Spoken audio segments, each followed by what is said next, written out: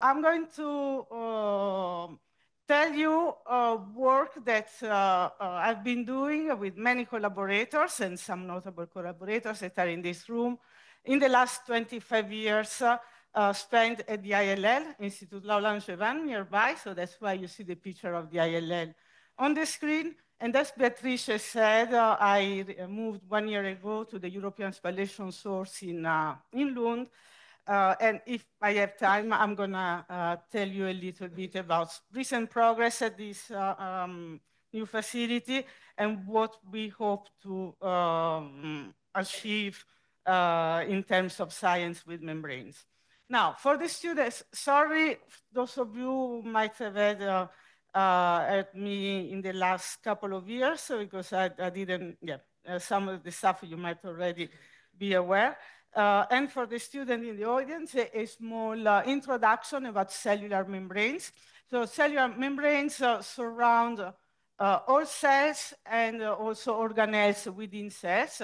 They are rather complex assemblies composed of lipid, proteins, sterols, a huge variety of molecules. And in terms of lipids, also there is a huge variety of different lipids composing membranes. They have short range order, a high degree of lateral heterogeneity. So there is a different composition of the leaflets of the membrane, as well as the formation of domains into membranes. And they are transversely asymmetric. So physicists like to study membranes for many reasons that I show in next slides, but using real cell membranes is difficult. So now, Narayan told me yesterday that there's quite a bit of work that has been done here at the SRF on real membranes, but the analysis of such complex systems is not trivial. And this is why we tend to model them with simpler systems, and basically we model them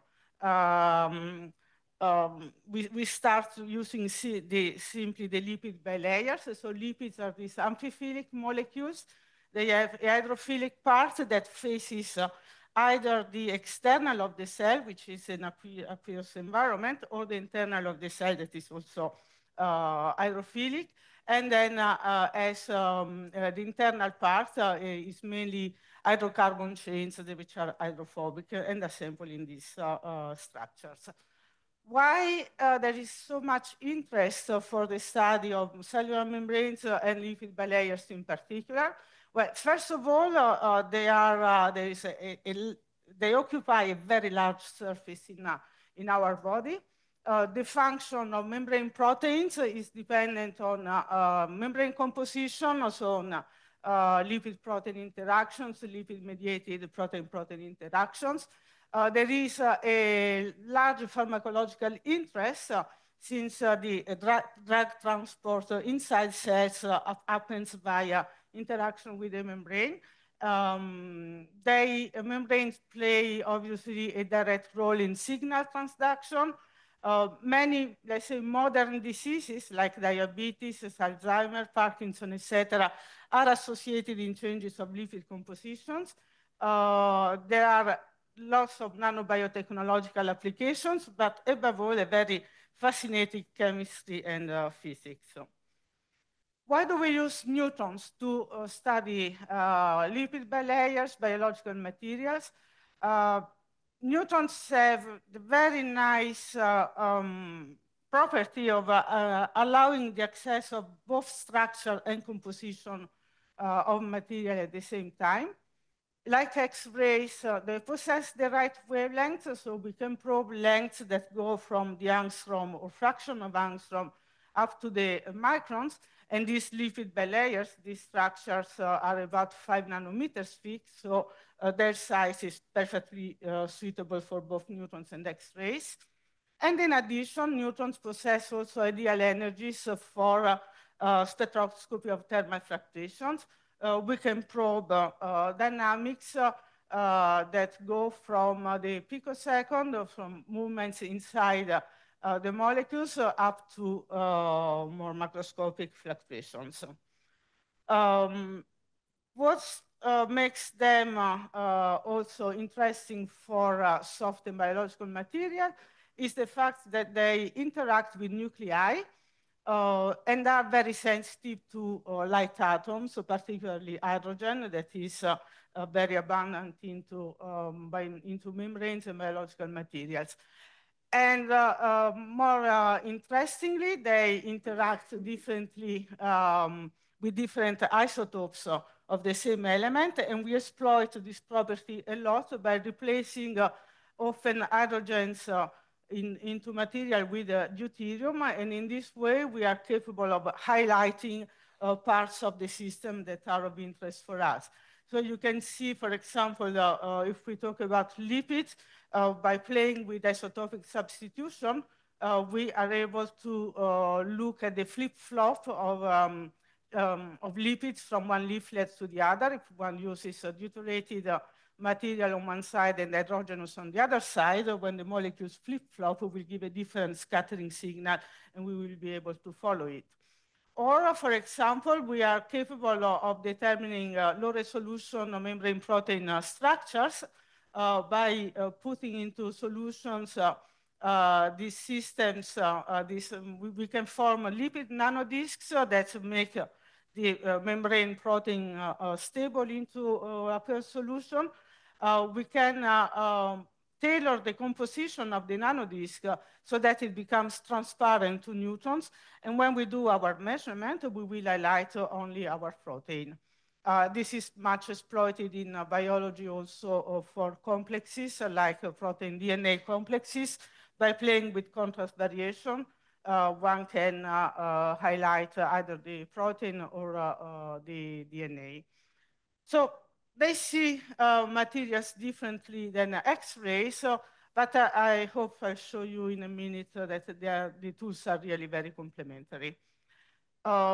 Being a neutron particle, they are highly penetrating, so we can access buried interfaces.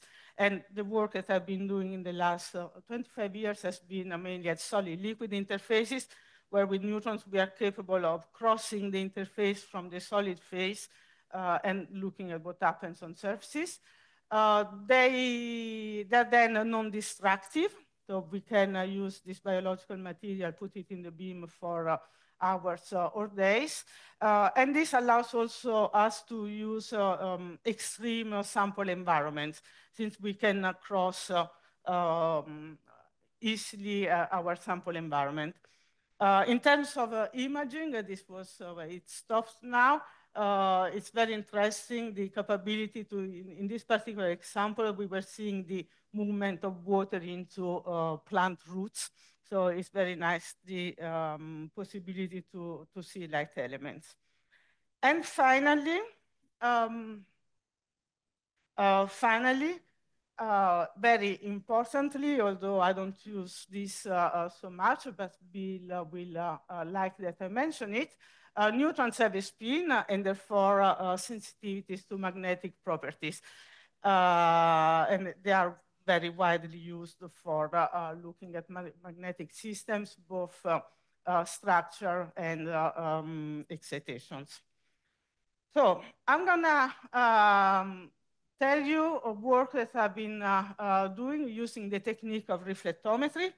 It's a technique that is a little bit in between low resolution, small angle scattering methods that one uses to look at structures in bulk, and high resolution diffraction. So we are capable of looking at with resolutions that are of the order of a few percent at structures that go from some fraction of nanometer up to hundreds of nanometers.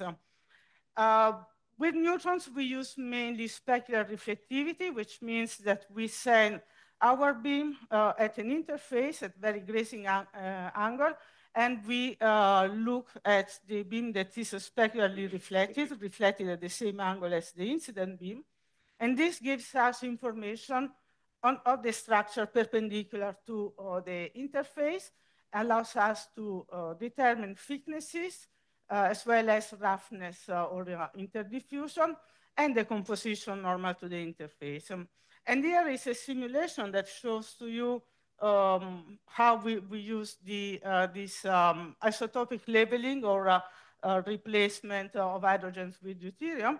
What you see here simulated is a lipid bilayer, a fully hydrogenous one in a D2O is our blue curve, and then a different mixture of hydrogenous and deuterated down here to the fully deuterated material. As you see, the position of this fringe that gives that gives the that is dependent on the overall thickness of the layer doesn't move when we change its composition, but the shape of the curve is very different. And by analyzing this shape, we can determine precisely how much material is on the surface and what's its composition.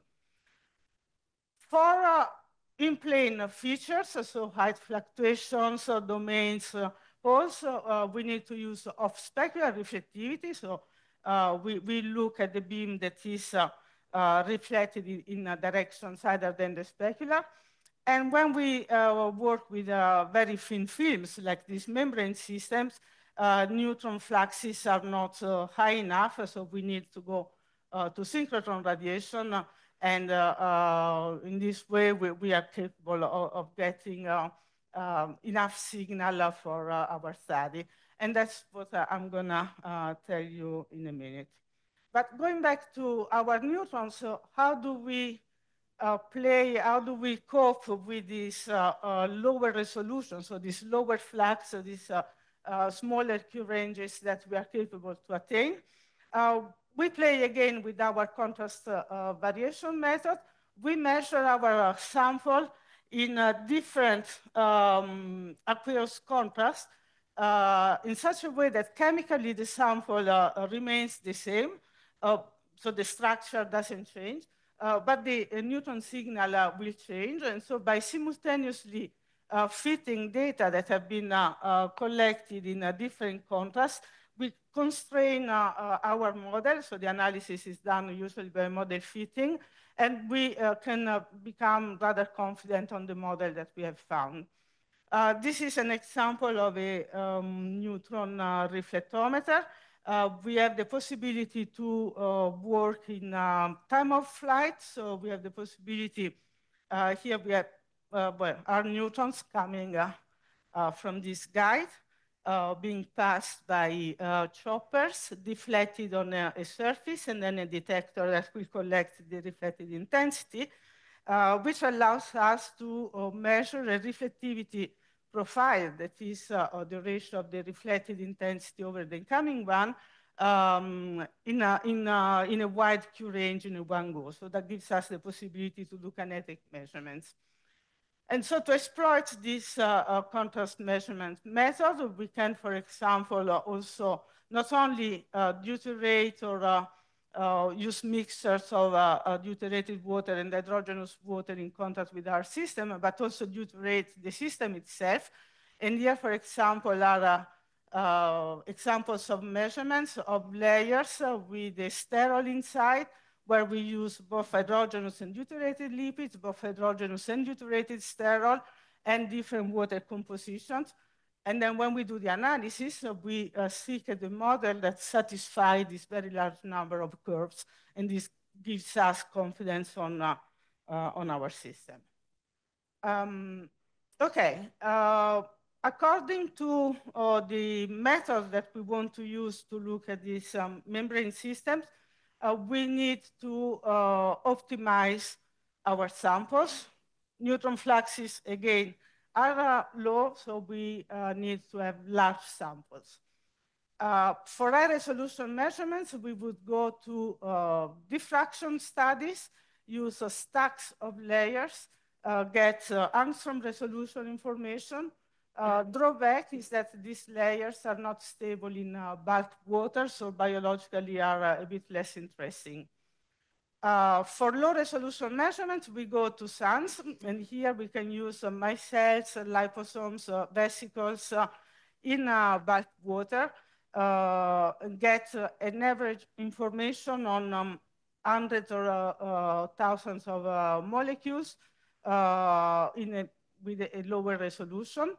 The interest of reflectivity is that one can look at a single layer, single bilayer, as in bulk water and see the modifications induced by molecules inserted in the water to the bilayer. And that's one of the nicest ways to use them.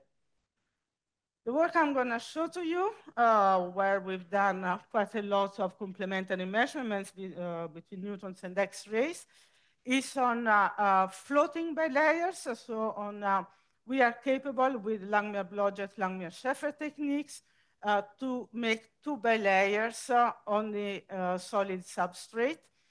Basically on this bucket of water, this is a Langmuir trough. We are capable of spreading a monolayer of lipids, compress them to a given surface to make them stable. And if we have a very hydrophilic solid substrate, if we pull it up from the water, we will form a monolayer on the surface. If it goes down, we form a bilayer, and then a trilayer, and finally, with a slight modification, we get the fourth layer.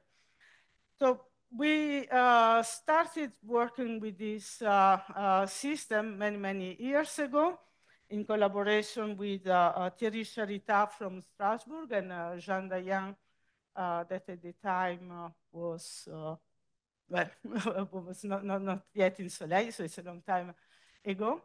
And over the years, initially we've been looking at the effect of temperature on these systems, and we've been capable of detecting at the transition of lipids from a gel to a fluid phase, a giant swelling of this floating layer on the bilayer.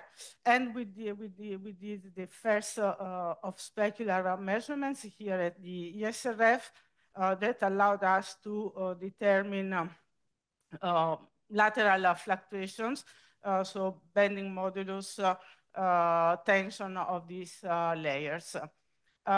We've then looked at several things on these layers. So that's the publications since 1999. Very recently, the effect of charges. So there's a nice paper that came out in 2019 where we determined the structure of a completely negative bilayers at the interface and see that compared to neutral layers or deuterionic layers, there is a higher attraction of the layers on the surface. We've been looking at the effect of current on the layers, interaction with different molecules, like for example, nanoparticles or gene delivery complexes. We've been looking at the asymmetry, and very recently to transmembrane insertion. And the work that I want to show to you, this is a bit slow, sorry about that. Why it doesn't move? Okay. The work that I'm going to show to you in more detail is is work done by student Tetiana Mukina that was shared between the ILL and the Institute Charles Sadron with Thierry Charita on the insertion and activation of functional bacteriorhodopsin into these floating layers.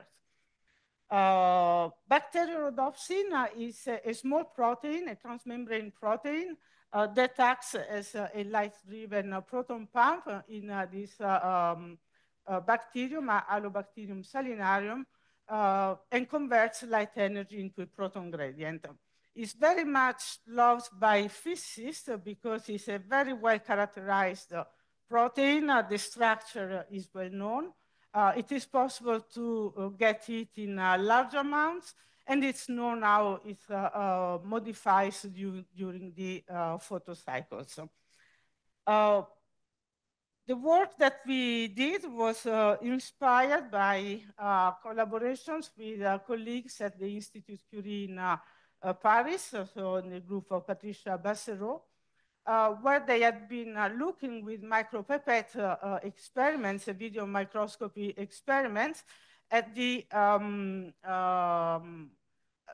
had found with this experiment that a larger excess area could be pulled out from the micropipette when the bacteriorhodopsin was active. So they were able to insert the bacteriorhodopsin into their vesicles and see that there was a larger area pulled out when the protein was, when they shine light and the protein was active, and a strong diminution of the effective bending modulus of the membrane.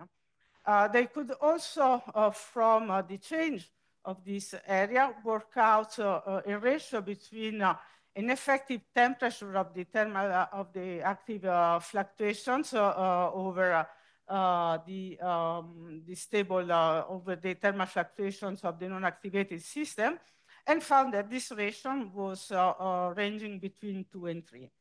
All the information was at the micrometer scale, so we decided to apply our methods with off-specular scattering on floating bilayers and see if we could get information at a lower scale.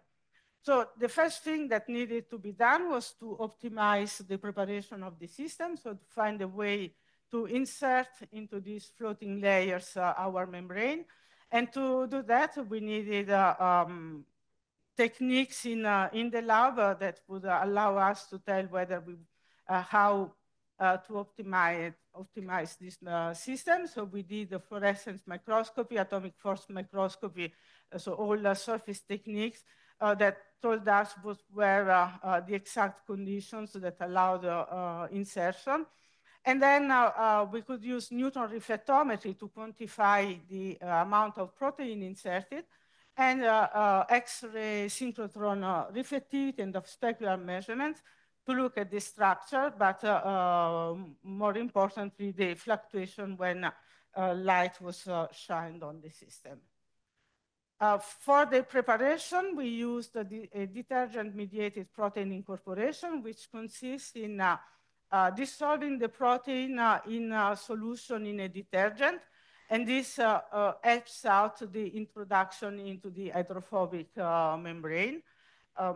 One needs to use the right detergent, one needs to use the right concentrations. It took quite a long time to our student to find the perfect conditions to do so. And when she did, we did AFM measurements here at the IBS in Grenoble, as well as fluorescence microscopy measurements.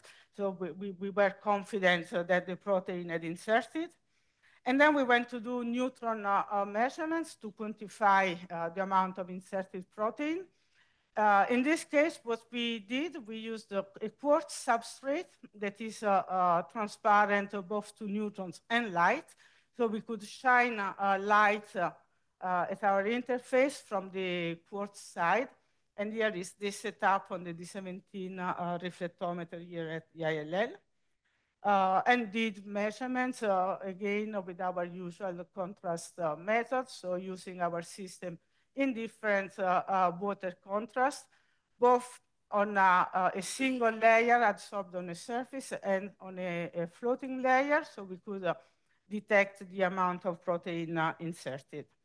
When we switched lights on, unfortunately, we didn't see many changes, so this was a little bit annoying. I have an explanation later on. And that's one of the reasons why we went to synchrotron radiation. When we did these measurements, ESRF was doing the upgrade, so it was very, very, very difficult to get some beam time. But very likely we got beam time on the 6 beam line at Soleil, and we did the experiment over there. In this case, the sample looks differently because instead of getting to the interface through the solid side, we get to the interface through the water side. So we shine, here is a bucket of water with our sample on the bottom, and we come here with, no, actually it's on the top. No, it's on the bottom, sorry. And we get light from this hole here through the water. That's how the setup looks like on the beamline. Obviously, all these measurements are done in thermalized conditions.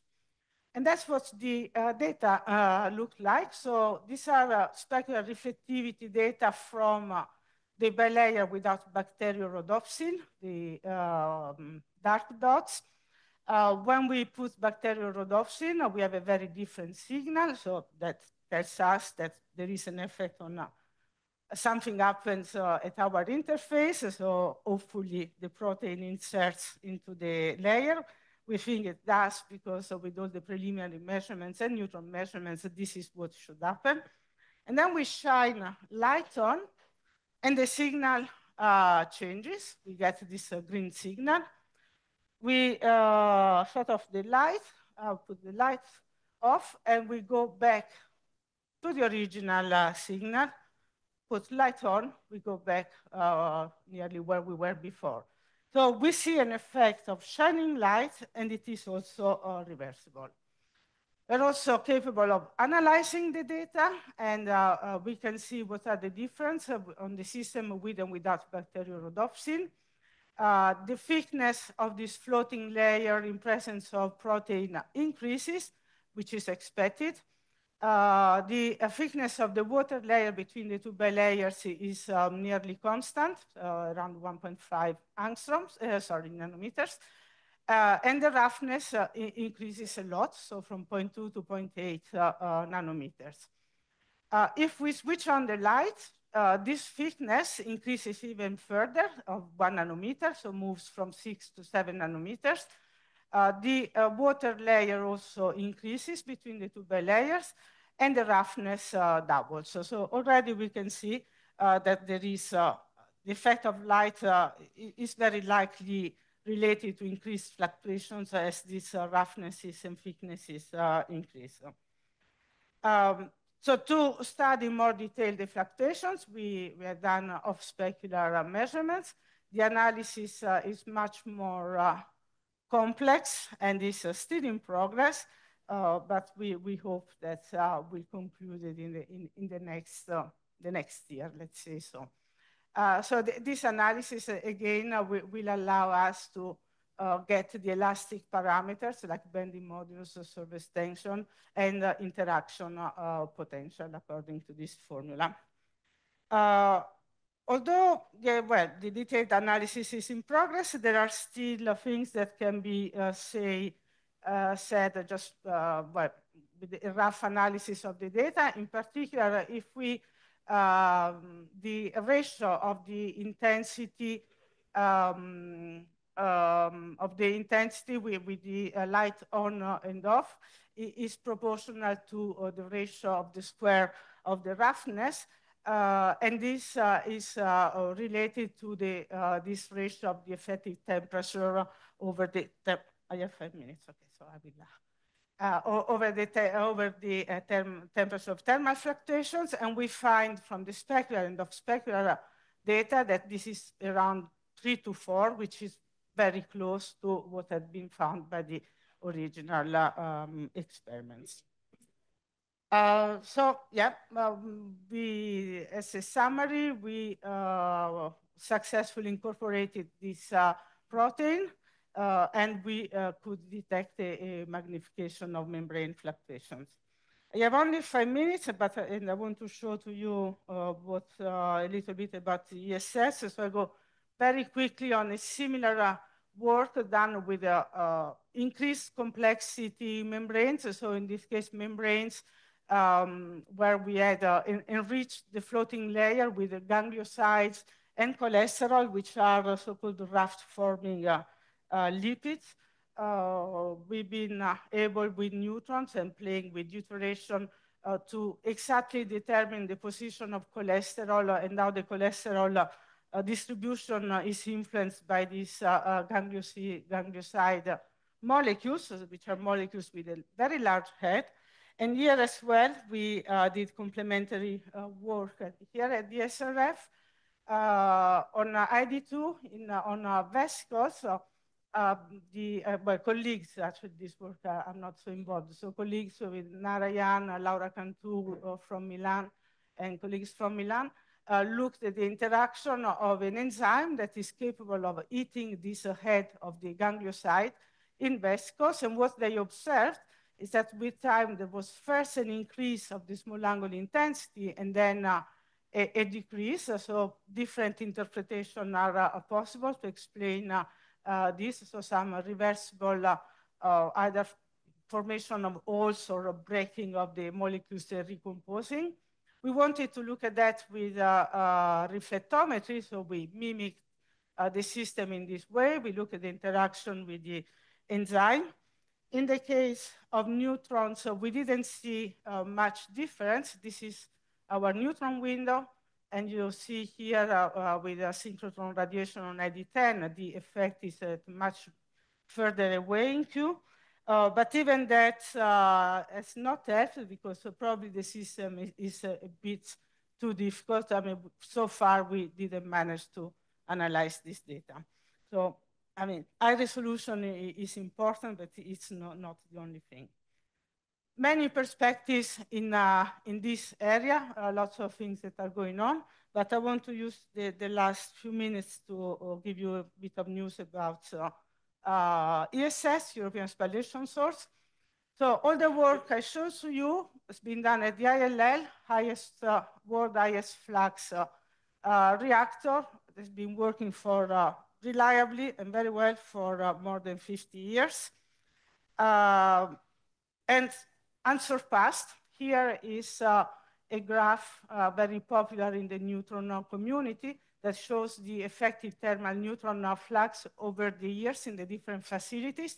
ILL reached the top here back in 1972, and that's not been surpassed. But in the 80s, a different way of producing these neutrons for research started, which is spallation sources. And ESS is going to be the future spallation source, possibly replacing the ILL as a world-leading facility. It's a source that back in 2009 was decided to site it in Lund in Sweden. Construction started in 2014. We are here now. We expect to see the first neutrons by mid-2025 and to have a user program up and running by 2028. Briefly, how it works. We have a proton source. We accelerate protons in a 600 meters linear accelerator up to nearly the speed of light. There we hit a tungsten target, which is composed of well, more than 4 tons tungsten bricks assembled inside this rotating wheel into this wheel, cooled down by helium, and it rotates to hit in different places our target and avoid having warming up too much the system. By spallation, we produce, as you saw with neutrons, we get on each fission event by between 2 and 3 additional neutrons that we use for our studies. Here we get between 10 and 20 additional neutrons, so higher flux but pulsed, that is sent to different instruments for studying the structure and dynamics of matter. So by 2028, we should have 15 instruments, so 5 diffractometers, 5 spectrometers, 2 reflectometers, and 2 small angle scattering, and 1 neutron protein crystallography instrument. The length of the instruments is determined by the science case. So we have for very high resolution instruments, they are down 160 meters from the target, and they are basically the spectrometers and a few others. While when we want to profit from a high flux, we have much shorter instruments. And because of the long pulse, we can use choppers and shape the pulse, and this is very much used over there.